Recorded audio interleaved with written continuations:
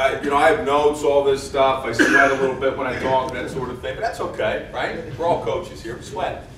But I want to send out a message a little bit and talk about my family, because that's, to me, that's the, outside of my faith, is the #1 priority, and there's no question about that. But I'd like to thank Frank Kelly and certainly Ryan for inviting me here today to be a part of this wonderful event. The FCA vision, to see the world impacted for Jesus Christ through the influence of athletes and coaches, is terrifically awesome. I love it. I went to UNC and played for Coach Meade and Coach Scroggs and Coach Klarman, and frequented the Newman Center and continued to explore my faith, but like most kids, I was still figuring things out. Started coaching at UNC and then up at Brown, where my life started to change. I met an awesome young lady, Julie, my wife, who we met at Brown University, and soon I was fortunate enough to get a job out at the Ohio State University and be a part of their program in 1998.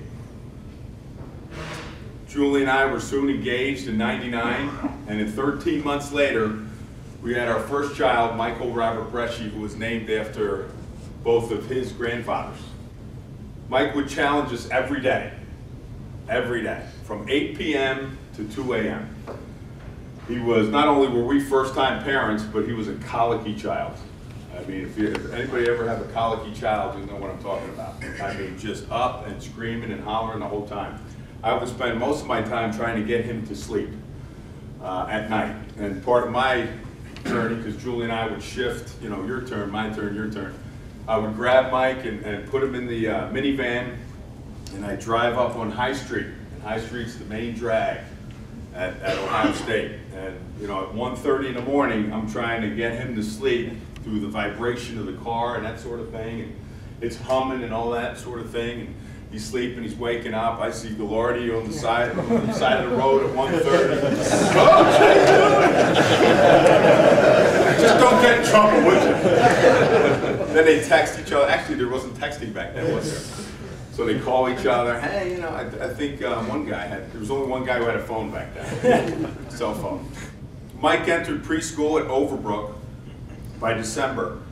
In December, he was excited for us to see the first preschool Christmas party, which was a pretty cool thing. It was 20-minute long, it's a preschool, 20 minutes long, and about 5 Christmas songs that they'd all sing together, which was a pretty proud moment as parents. They'd line up 5 classes in the back. The church was packed. I mean, it was packed.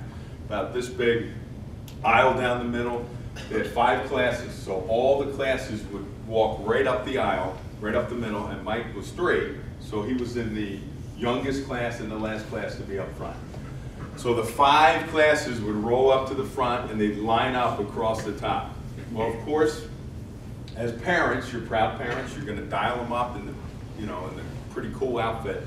So he has the wide rails on, the green wide rails, and he's got the bright red Christmas sweater.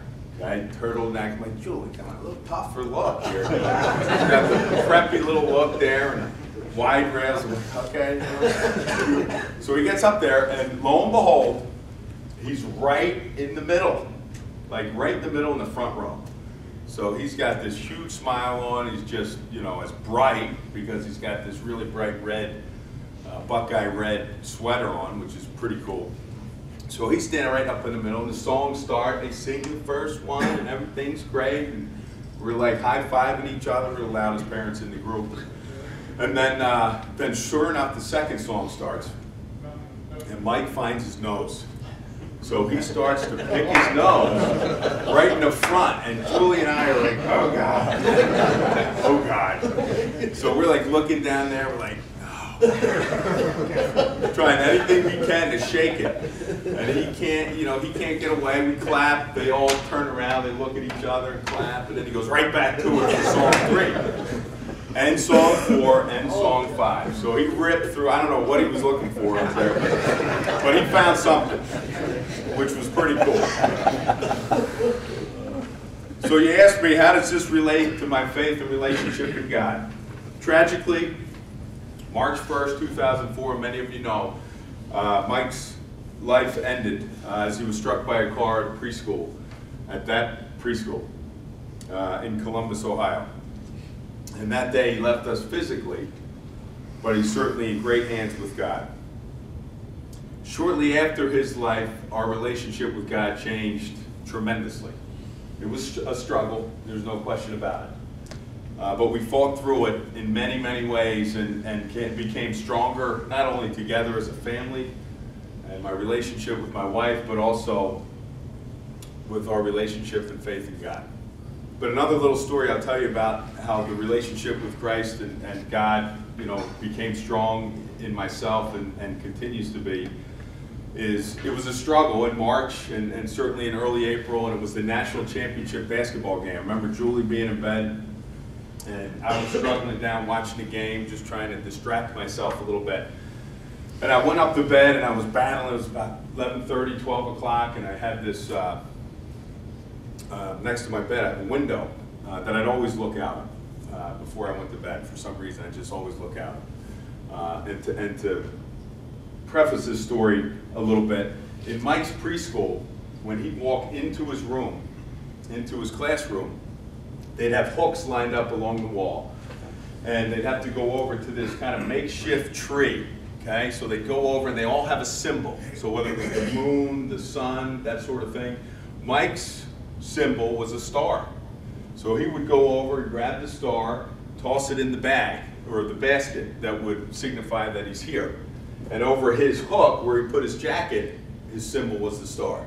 So that all the kids would know where to put their things. So he put his jacket on there and went over and took his star off and tossed it in there. So I go up to bed and I look out the window and really struggling. And I said, you know, I closed my eyes and I said, you know, God, I said, I'm really having a really tough time right now. Getting through today and battling a little bit with everything. And I just need to know that things are going to be okay. Close my eyes, open them up, and a star drops across the house, across the street. And to me, that was God saying, you know what, Joe, everything's okay.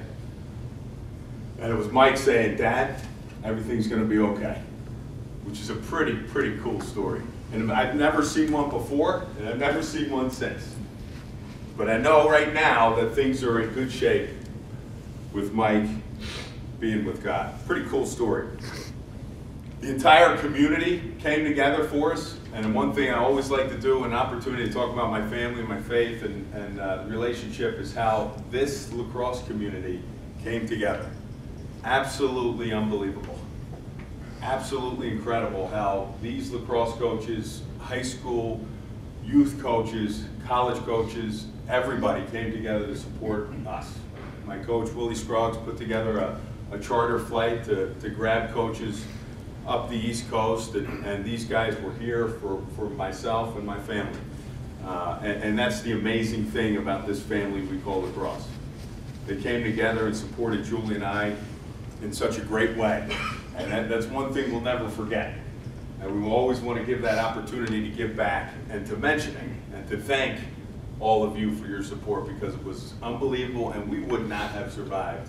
Wouldn't be here today if it wasn't for you all. And the support of the Ohio State University Athletic Department and all the people and friends that came together. It's now, we put together a scholarship in Mike's name.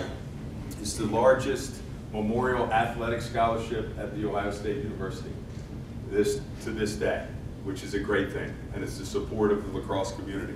FCA, thank you very much.